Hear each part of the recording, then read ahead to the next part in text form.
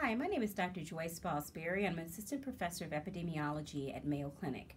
I'd like to share with you one of my experiences that I had working with the Community Engaged Research Advisory Board as a principal investigator.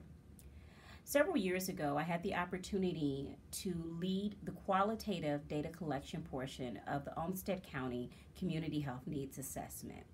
This endeavor provided us the opportunity to gain insight from residents and others that live in Olmsted County, namely the Rochester community. We wanted to find a way to make sure that we had diversity in terms of our participants, as well as diversity in terms of the community partners that will work with us on this process. The CERAB helped open up doors for us in terms of connecting with local faith communities.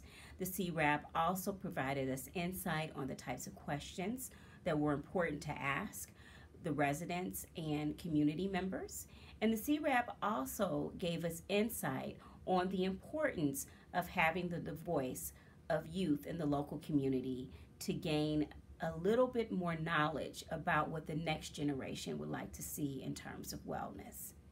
This process ended up leading into other efforts where we worked with the CERAB to make sure that we had a plethora of opportunities to share our findings and to triangulate this information with members of the quantitative team who were also collecting the needs assessment data.